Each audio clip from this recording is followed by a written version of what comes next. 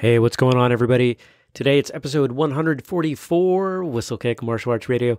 Today, we're going to talk about difficult students and, in a way, difficult people that you might run into in your martial arts school, whether you're an instructor or a student. We're going to talk about some ways that you can help make your time and theirs a little more productive. If you're new to the show, my name is Jeremy Lesniak. I'm your host as well as the founder of Whistlekick Martial Arts Sparring Gear and Apparel. We make some great products for traditional martial artists, and you can check all those out at whistlekick.com. You know, over the years, I've asked for a lot of things from all of you in terms of support, whether that's reviews on iTunes, which we'd still take, or over on Stitcher. There's a few other places. And, you know, we often do a featured product of the day. We're not doing that today. Today, I'm asking you for one thing that will take you 1 minute. And if you enjoy this show, please take this 1 minute. Share this show, whether it's this episode or another episode, with a martial artist friend of yours that may not know about it. We're building a great community. Our Facebook group, Whistlekick Martial Arts Radio Behind the Scenes, which is a closed group, but you are welcome to apply to join. Apply. Just ask. We let you in. That group is growing. Our company is growing. Everything about what we do is growing. And that's because of the support from people like you. And as we grow, there's a lot more stuff that we're able to do for the wider martial arts community in terms of sponsorships and new products, bigger guests. It all comes back around. And I promise you that 1 minute of time that you put in will be far worth it as you look down the road and see the amazing things that we're trying to do to lift up the martial arts realm. But enough of that. So let's jump into it. Let's talk about today's topic. Now, I'm actually going to try something new today. Maybe I shouldn't tell you this ahead of time. Maybe I'm putting too much pressure on myself, but I'm going to tell you anyway. I am doing this episode with no notes, no transcript, and I'm going to attempt to do it all in one take.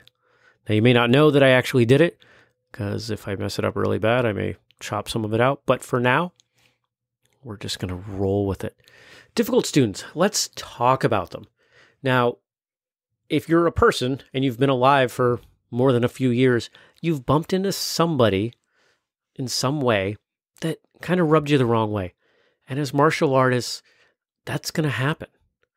Now, if you're a student, you don't have to do a whole lot about that. You just kind of make the best of it.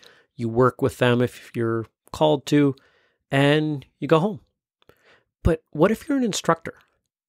Now, some of you know, we've talked about it on the show before, that I'm actually pretty passionate about teaching. Over the last few years, I've taught everything from CrossFit to martial arts to gymnastics to web design, search engine optimization, and a bunch of other things. I enjoy teaching.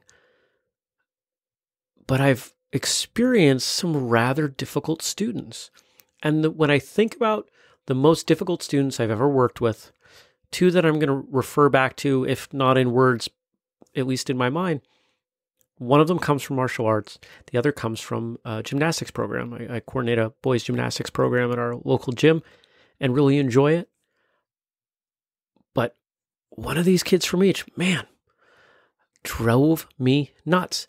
Now, the interesting thing when you have a difficult student or a difficult person is that those people very often are the ones that need the most help, the most compassion. When you see a kid come into your martial arts school and they're acting out, they're the ones that need what we offer the most. And if you have been around for a little while, you've probably seen this. You've probably seen a kid come in. It's quite often a kid because adults aren't quite as able to adapt and grow as quickly as kids do. But you see these kids come in, and in 6 months, 12 months, maybe 2 years, they've changed. They've become more mature. They have relaxed. They are more respectful. Whatever it is, they are better people because of the structure and the compassion that occurs within martial arts. And it's things like this that, you know, make me so passionate about martial arts instruction and my belief that everyone should train for at least 6 months throughout their lifetime because of the long-term effects.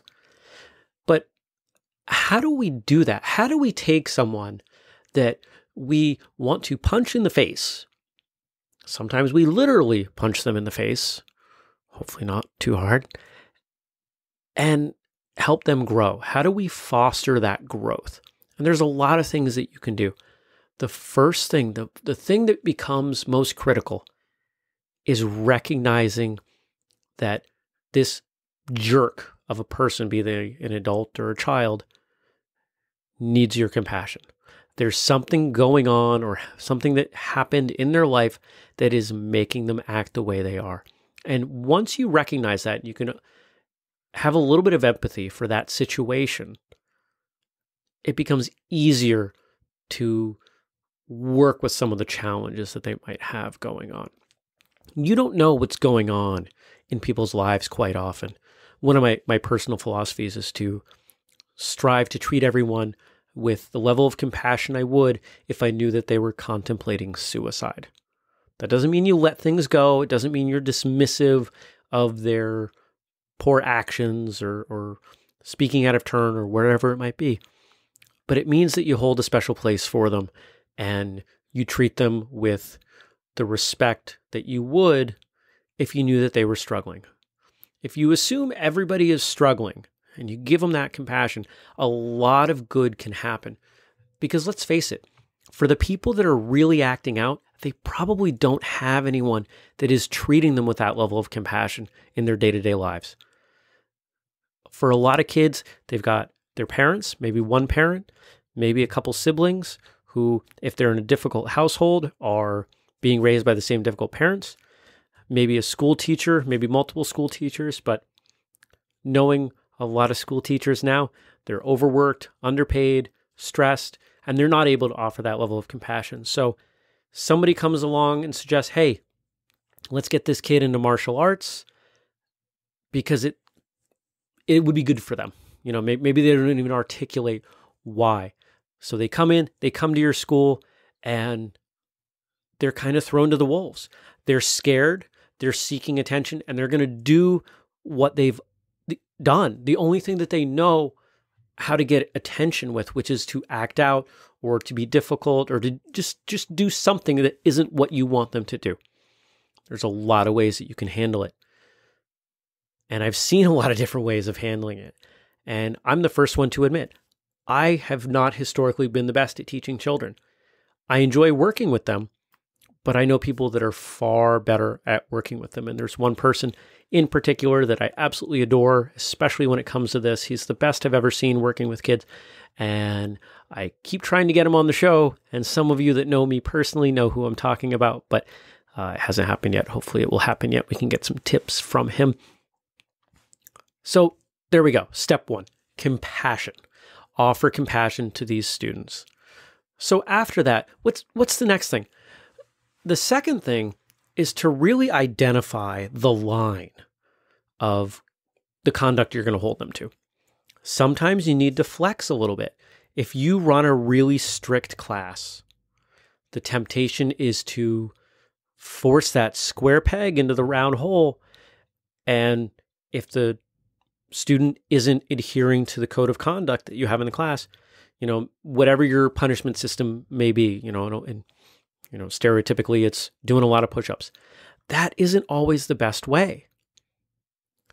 If that child is used to being disciplined, sometimes you're reinforcing bad behavior because in their mind, that may be attention. That's their version of seeking attention because now they're doing push-ups, somebody's counting them or keeping an eye on them, and it really can become a downward spiral. And before you know it, you've at worst disrupted the entire class. You've affected the learning of the rest of the students in a negative way. At best, maybe, depending on how you're looking at it, the student doesn't come back. And that's a missed opportunity to present what they truly need. And as we know from our past conversations, if you're a longtime listener to the show, that person may never try martial arts again because they had a bad experience. And that's not what we're looking for, right? So what do? How do you hold them to the high standards that you have, but not disrupt everyone else? How do you find that balance? That's a good word. How do you find the balance for integrating that new student? And I think it's a case by case, and I think it's made easier with a lot of things. The first one is having some senior students or some other students that you can have work individually with people, especially newer students. They do really well having that one-on-one time because they can ask questions, they can recognize that they're not going to get lost in the system. I think for a lot of us that have been training for a long time, stepping into a martial arts class, we forget how intimidating that is. And sometimes you get students that come in and, we throw them to the wolves and they do great, but others don't. So if you recognize that you have a difficult student, especially, that student needs some one-on-one time. Not forever, but until you give them enough of a foundation, until they have enough context for what's going to happen in classes, that they know what's expected of them, so that you can give them the opportunity to succeed. Positive reinforcement becomes key, not just in that one-on-one time, but as you're integrating them, as you bring them into the general class system. Don't focus on the negative pieces. It's not all about that negative reinforcement, especially with these students. Quite often, they are experiencing negative reinforcement throughout their day, and a little bit of positive language, positive energy can go a tremendously long way. As I think about the difficult students that I mentioned were in my head, the first one was back when I had my martial arts school. For a couple of years, I was just out of college, and a local business owner came to me, someone I knew, and they were interested in having their, I think he was 10-year-old boy, try classes. We talked about it. We talked about some of the behavioral challenges that he had in school. He was very intelligent, but also incredibly disruptive in his classes. And I believe he had a paraeducator assigned to him. We agreed, let's give it a shot. We put him into my class, and it was very clear that this was not going to work. So I worked with him one-on-one on Saturdays. And yeah, there was a financial incentive there that parents were paying me, and it wasn't a ton of money, but I enjoyed doing the work, and I enjoyed having that opportunity to work with him one-on-one. Now, we didn't get a ton of time. We got about 3 months before the family ended up moving away. But I believe that had he stuck around, we would have gotten him into a point where he had been confident enough in the way a class operated, in his physical skills, that we would have been able to integrate him into the rest of the classes. That's not necessarily going to work for everyone, but in this case, I feel positive about it, right? I had high hopes back then, and I was kind of bummed out to see him leave. Now, this doesn't mean that negative reinforcement should never be used. The person I alluded to, this absolute master of working with children, especially the difficult ones, is incredibly positive, incredibly supportive, compassionate of the children that come in. I mean, genuinely loves these children. But he will absolutely use negative reinforcement if it's appropriate. And he will almost snap. But he does it in a way that is so full of love that the kids respond. And time and again, parents of these difficult children will come to him and say, thank you. Thank you for reacting strongly. Thank you for being able to take it to that place with my child. So, there may be a circumstance where the kid receives some punishment and then immediately is put right back in. It's positive reinforcement. It's compassion, and the kids do well. Right? There are other things you can do. There are other tips and tricks, but I want to talk more specifically to adults now, because when we think about difficult students, we think mostly about children. And, we know that children make up the majority of students in martial arts classes, maybe not in your school, but overall, it seems to be about 60-65%. There may be some numbers out there. I haven't seen them. This is just based on my traveling around and talking to people. But adults still matter. And when we get adults coming into classes, they're coming in for different reasons. Kids tend to come in for one reason. Their parents want them to. mean, that's almost universally the reason, though the parents may have different reasons why they want them to. Maybe we want them to learn discipline. We want them to become more rounded physically, whatever it is. Adults have a variety of reasons. They show up for exercise. They show up for self-defense reasons. They show up because they've had a lifelong dream to earn a black belt, whatever it is. They're there. They have their reasons, but they've got a much more complex life outside of martial arts. And that requires a lot more compassion, right? Let's take it back to that.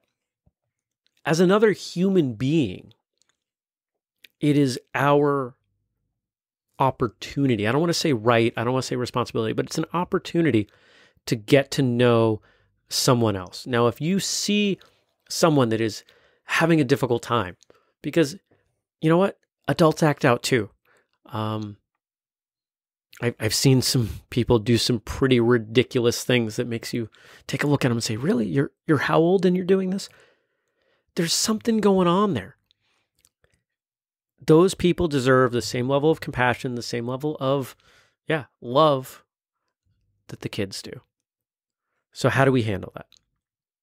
We start by getting to know people beyond your name, your rank, the skills that they're good at and not so good at. How's your life? What's going on? Maybe you don't know them well enough to dig, but you got to start somewhere.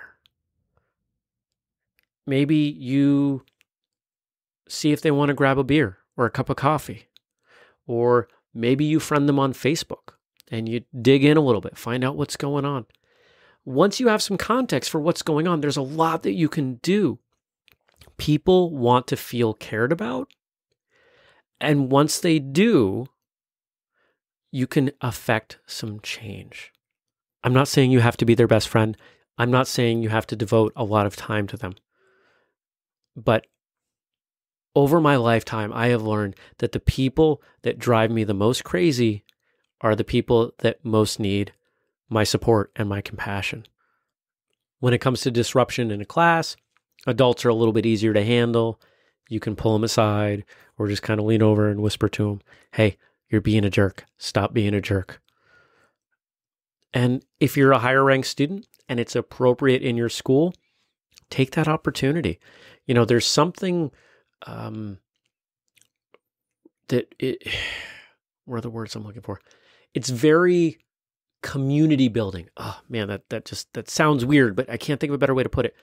If you consider your martial arts school, your martial arts family as a community, there's something really nice about having the senior students step up and help guide some of the people that might be going astray a little bit before it gets to the point of the instructor having to step in.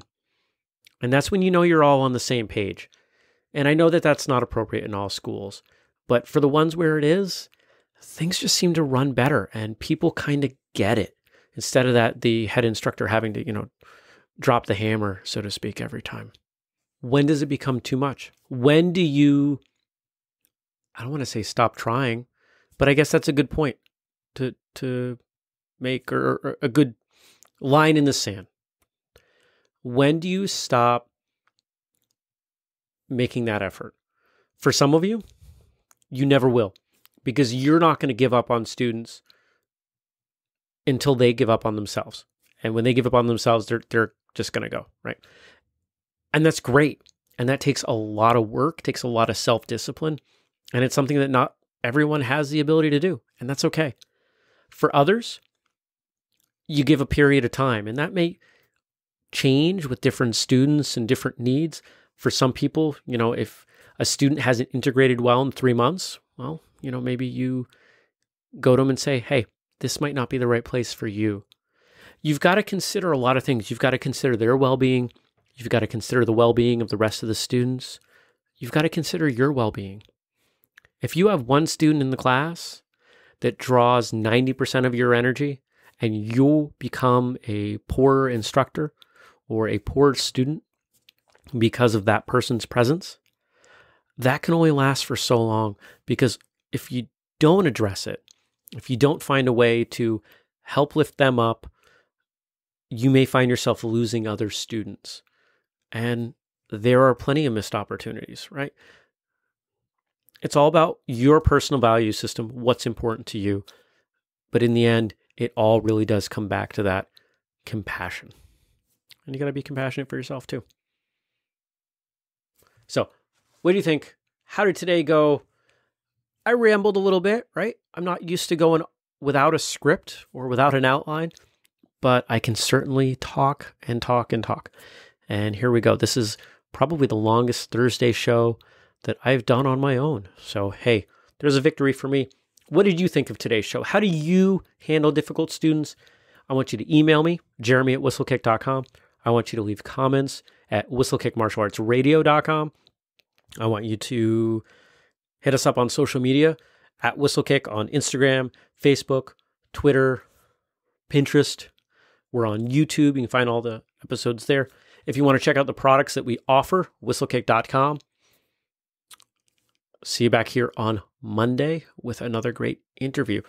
Thank you for listening. I appreciate your time. I appreciate your patience as I pushed myself to do something a little bit different, a little bit uncomfortable. Till next time, train hard, smile. Have a great day.